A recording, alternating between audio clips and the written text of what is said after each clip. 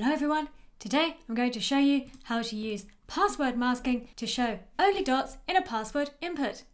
And then I'm going to show you how to improve the dots, make this funky pink outline, and show and hide the password with this eye icon.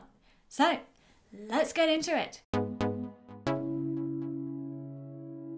I am here in my HTML and you'll see I have a form with 3 divs, each containing a label and an input. And for clarity, I've called them passwords 1, 2, and 3. Currently, when I type something in the input, it is visible, which is not what we want. We want to mask it with those all-important dots. And to do that is very simple. We just go into the input and we add type equals password. You'll now see when I type something, only the dots appear. Great news. However, these are not the best dots you can have. No, you can improve them. And to do that, we will use the classes I have declared on the inputs password 2 and password 3. So hop over to the CSS and in password 2, I'm going to declare the font family of Verdana. And you can see it autofills these backup fonts. So you now see that my dots are nice and big, and to improve the look of it even more, we can add letter spacing, and I'll go for 0.1 ch. And just to toggle that on and off, you can see how much nicer it looks with a bit of space in between. Now the third input actually has the same font family and letter spacing, so I can put that in now. But what I'm also going to do is increase the font size to 24 pixels and change the color. So color, hot pink. And now I have these lovely pink dots. But I don't think that the outline shows up very well on my dark pink background. What you can do is in the focus state, you can declare outline 3 pixels, solid hot pink.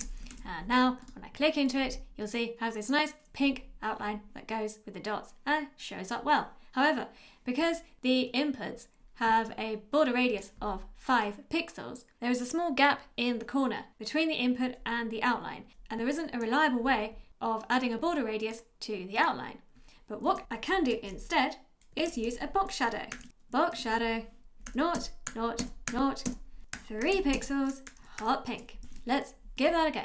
So that's covered up the gaps in the corners nicely, and now to give it a nice rounded effect on the outside, we just remove this and add outline 0. And now everything is nice and rounded, just like the input. Now we're going to add the icon to toggle the password visibility on and off. And I have used Google Material Icons for this. If you would like some more guidance on how to use these, I have a video. I will link it in a card above. So I've just searched for eye and I used visibility and visibility off. And I have copied the style sheet into my HTML first. So just remember to do that. If you don't, it ain't gonna render. So I will now copy the span with the visibility icon. And over in my HTML, in each div, I'm going to add an I tag. And then in there, I'm going to copy the visibility icon span. So you'll now see that my eye icon has appeared. And if you're wondering, the reason it's white is because I have color white declared on my body. But we're going to fix that in a minute. And to do that, we do eye color is going to be hot pink. And then to move it into the input, I will do margin left minus 45 pixels. And now the icons are in the right place. Great news. And finally, I'm going to add cursor pointer so the user knows they can interact with it. Lovely. But currently the icon doesn't do anything because we haven't wired it up.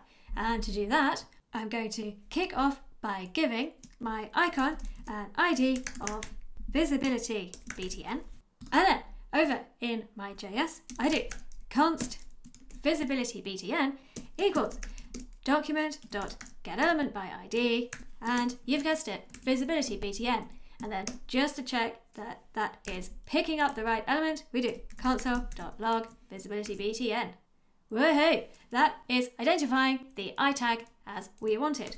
So now what we can do is add an event listener to visibility BTN, and on the click, we're going to run a function called toggle visibility. So that's beeping at me because we have not yet declared the function, but we're going to do that now. Function toggle visibility, and what that will do is first off grab the input, which I can do because it has an ID of password 3. So that's very similar to this. So I'll just copy it and I'll call this variable password and the ID password 3. And then we use a conditional to toggle the password visibility. And that looks like this.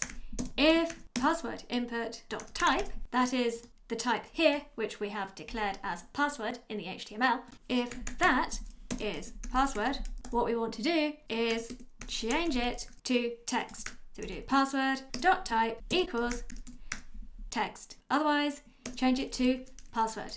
Let's give that a go. And that has not worked because it should be password input also here.